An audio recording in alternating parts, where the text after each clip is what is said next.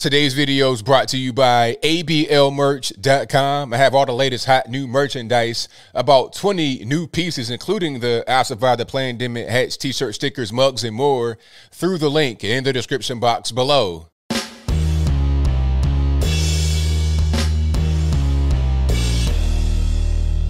How's everybody doing? My name is Anthony Brian Logan, and today we got to talk about Saturday Night Live, or SNL as the cool kids call it, and the crazy reaction a lot of lefties had toward their skit when they were dealing with black folks and their hesitancy to get the vaccine. Now, I thought the skit was brilliant. It was very well done. It displayed a lot of what I see in my everyday life and online when it comes to black folks and the vaccine. We're skeptical. We don't really want to get it. That's generally what I see. Now, I'm not saying it applies to everybody that's black, and I'm not saying that it's only black folks that are hesitant to get the vaccine. Okay, people of all colors around the world, especially here in the U.S., are kind of like, well, I don't know if I want to get that. It just came out with it. I'm still kind of skeptical. But some people, they're mad because they're saying, oh, this is stereotypical, it's without context, all this, that, and the third. Now, if you want to see the full clip for yourself, I'll link to that in the description box below. I can't play it right here. They're going to strike me immediately. But what I will be able to play is this clip that comes from, I think, thehill.com, where some guy did a report on it. I want to speak on what they said. They're going to show some video of the skit without the audio. But what's most important here is the audio that the reporter put on it. And also, I think there's a tweet from a so-called doctor we got to talk about. So without going too far into the rabbit hole, let's go ahead and roll the clip. In this clip, you're going to see all of what I just mentioned and a little bit more. After we get done with that, I'll talk about what was said there. Then I give you the rest of my 2 cents, my deep, detailed analysis, and then I'll wrap it on up with a nice bow on top. So without further ado, let's go ahead and roll it. A recent Saturday Night Live skit about black people being scared to get vaccinated is triggering doctors, Business Insider reported. On the last SNL, which was hosted by Daniel Kaluuya, the black cast of SNL made fun of the black community's ignorance and cowardice of getting vaccinated. Let's pause right there. Ignorance and cowardice. Did you hear that? This guy said that the SNL cast made fun of the black community's ignorance and cowardice when it comes to the vaccine. I mean, is it ignorance? I don't think so, because we know about the United States and their history of failed vaccinations, failed shots, things that don't go right, medical trials that don't go right.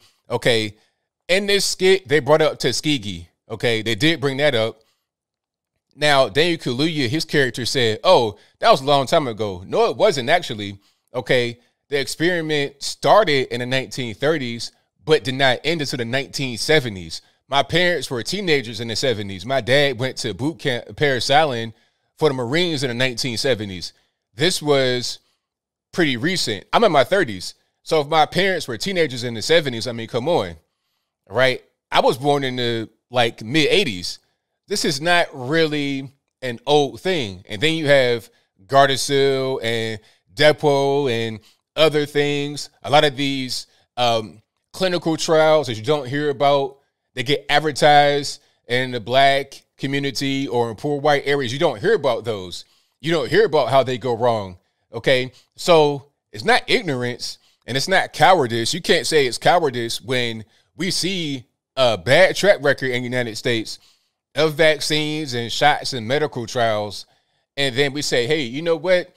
Maybe I don't want to take part in this. We've seen other ones go wrong, other ones go bad. Maybe I don't want to take part in this. Sure, there may be a lot of people, not everybody, of course, because I think we just saw 234 people catch the virus after getting the vaccine, and 3 of them died in Michigan. But I'll talk about that at a different time. A lot of people may have gotten the vaccine and may be okay for now, but what about the long-term effects? Okay, we've seen plenty of these commercials that say, did you take X, Y, and Z shot, X, Y, and Z vaccine? You may be entitled to compensation. Call 188. Fix your hind parts today. So this is not ignorance nor cowardice, but I digress. In the skit, Kaluuya is playing a doctor who is also hosting a game show for his family called Will You Take It? Hell nah. the black cast of actors said in response to getting vaccinated. The founder of Advancing Health Equity, Uche Blackstock, tweeted, quote, "How did this skit even make it on air? It's deeply problematic, making fun of black folks declining the vaccine," end quote. Okay, now this is a really kind of, I don't want to say it's funny, but it's typical of a lot of these so-called journalists. They'll put a tweet on the screen and they won't even read the full tweet. He ended the tweet talking about end quote before the tweet was over with. Let's read it again. Let's try that one more time, shall we? Uche Blackstock, are you African, American? Anyway, no, NBC SNL. How did this skit even make it on air? It's deeply problematic, making fun of black folks declining the vaccine, especially without any context. Well, yes, there was context. They brought up Tuskegee. That's context right there. That's a big part of the reason. Not just Tuskegee, but of mistrust of the government when it comes to vaccinations and other medical trials. That's a context right there. So yes, there was context. Anyway, past and ongoing racism within and outside healthcare institutions. Okay, I mean, you could say Tuskegee was racism. So again, there was context there. You all should know better by now. This tweet was just really dumb. I don't even know. The person should delete this because it's inaccurate. It's dumb. And really, the things that you say that you want were in the skit. It was a very, very well done skit, in my humble opinion. I don't see why anybody would really get triggered and butthurt about it. In New York City, 15% or less within the Latino and black communities, representing about 29% and 24% of the city, respectively, have received their shots once. Well, okay, you hear that stat a lot, talking about we have not gotten the shot proportionally to our population percentage, but the question is why? Is it because we just can't get it? Is it because there's racism going on that prevents us from getting it? Or is it because we don't really want it the same as other races of people? Maybe that's what's happening.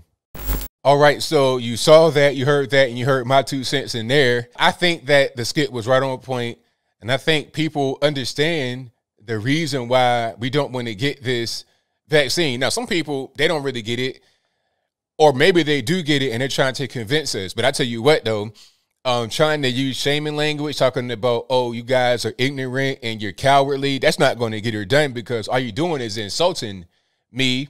You're insulting my intelligence. That won't convince me to say, hey, you know what? Whoever did this report is right. I should go out there and get this vaccine because it's going to be good for me, and I shouldn't be afraid and I shouldn't be a coward. That is not going to really get her done at all, okay? There's a history in this country and all around the world, quite frankly, of medical trials and vaccines and things of that nature that don't go right. So if the virus has 99.9% survival rate, why would I put this vaccine in me that I don't know the effects of? I don't know what it can do to me in the short term necessarily or the long term. We've seen a bunch of crazy side effects. Now, some are going to say, oh, those are rare side effects and, you know, it's like getting struck by lightning. Okay, that's fine. What about the long-term effects? They talk about long haulers of the virus, people that have weird symptoms long after they've had the virus originally. Well, what if I get this vaccine and I have a long-term, you know, thing that happens much later in life? I mean, am I a coward for just looking at history, looking at recent history and saying, I might want to think twice? Okay, there's a vaccine from Johnson & Johnson. Didn't they just get caught up in a lawsuit over talcum powder causing ovarian cancer? And a lot of black women were affected by this. So I'm just saying there's reasons behind not wanting to get the vaccine. And it's not even race specific. You know, this piece focused on race, the skit focused on race. And there's a specific reason in the general air among black people. And that's the reason why we don't want to get it more than other races. But a lot of people are skeptical just by using common sense, not even because of past wrongs that were done to them. And, you know, people that they know, like the friends and family, not even that, just looking at it like, okay, they rushed this vaccine out there. They did it in like a year or 6 months. Maybe I don't want to get that. Okay, they're saying it's safe. How do I know that? They've said that other things are safe as well. They said asbestos was safe. They put it in kids' toys. Now they're talking about, oh, were you exposed to asbestos? You may be entitled to a claim for mesothelioma. Call 188. We messed up and get a chance to get a fraction of a penny on a class action lawsuit. Is that really where you want to be? Maybe I'll take my chances with my regular immune system and see how that works. I'm not saying for you as a normie out there watching, I'm a normie too. I'm not saying that you should go out there and just decline the vaccine. I say do whatever you want to do. But what I don't like is the insulting and the shaming of those that decline. My body, my choice, right? Oh, well, only at certain times does that make a difference. Only when you want to kill a baby is it my body, my choice. But when it comes to getting the vaccine, oh, you got to go out there and do it. And we're going to have a vaccine passport. And if you don't get the vaccine, you can't fly on the plane and all this and that and the third. But I think I'll leave that right there for now. And what say you? Have you seen the SNL skit? What did you think of it? Did you think that it was stereotyping black people? Was it insulting? Was it casting black folks as cowardly and ignorant? If that's your viewpoint, let me know why in the comments below. Or did it not cast black folks as cowardly, ignorant? Was it a common sense type thing?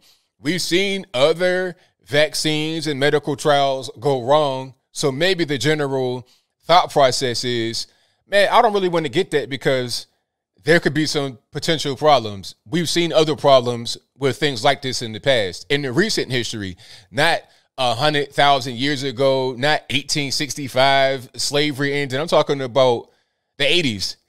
I'm talking about if you are my age, your parents may have been injured by, it's people that are my age right now that have been injured by vaccines, shots, medical trials, and things of that nature, getting all kind of weird and crazy side effects. Maybe we don't want to sign up for yet another thing that has just came out that is unproven in the long term. Even in the short term, it's kind of unproven because it's only been around since December. And it's April, been around for about 3 to 4 months. Maybe I'll just take my chances with my immune system and see how that goes for me. Maybe, just maybe. But whatever your thoughts are, please let me know in the comments below. And that's all I got to say for this video. If you like what you heard, please comment, rate, share, and subscribe. Peace.